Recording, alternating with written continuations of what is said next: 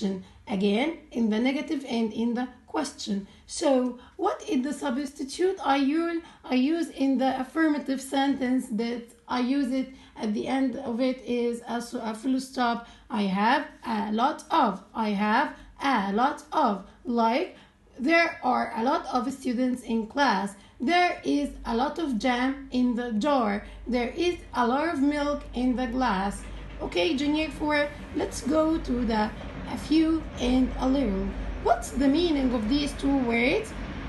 These two words show that I don't have many, I don't have much, but I have enough. Like, they are enough for me. For example, I don't have many friends. So, instead I can say, I have a few friends. I have a few friends. So, deduce the rule, a few friends. So, a few I use it for the countable noun, and a little I use it for the uncountable noun. Like, for example, I have a little sugar in the jar. I have a little sugar in my teacup.